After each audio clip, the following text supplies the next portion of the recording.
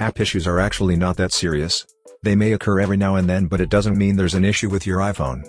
Most of the time, the problem is with the app in question. In this video, I will show you what to do if apps keep freezing on your iPhone after the iOS 14 update. First solution: force restart your iPhone.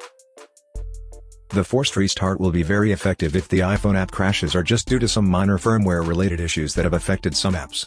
Or even if the problem is with the applications themselves, a forced restart will still work. This might be the only thing you need to do to fix the problem with your iPhone. Here's how it's done. Quickly press and release the volume up button, and then do the same to the volume down button. Once you release the volume down button, press and hold the power key for 10 seconds. When the logo shows, release the power key and wait until your iPhone has finished rebooting. After the reboot, try to see if the apps still freeze or stop working on your device. Second solution: reset the settings of your iPhone. If the previous solution failed to fix the problem and apps continue to crash on your iPhone, then the next thing you have to do is to reset all the settings, so that your device will be brought back to its default settings and configuration, without deleting your personal files and data.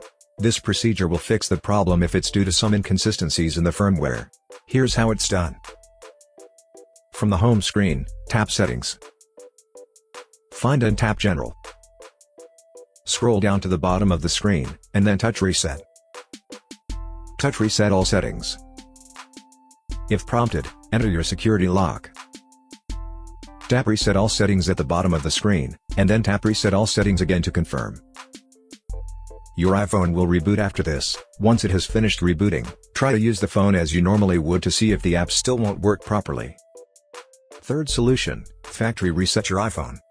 At this point, a factory reset will be necessary because the app crashes might be due to some issues with the firmware. However, prior to the reset, make sure to create a copy of your important files and data because they will be deleted.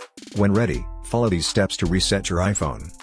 From the home screen, tap Settings. Find and tap General. Scroll down to the bottom of the screen, and then touch Reset. Tap Erase all contents and settings. Tap Erase now. If prompted, enter your security lock. Tap Erase iPhone at the bottom of the screen. Tap Erase iPhone again to proceed with the reset. When the reset is complete, set up your iPhone as a new device. I hope that this simple troubleshooting guide has been helpful. Please support us by subscribing to our channel and enabling notifications. Thanks for watching.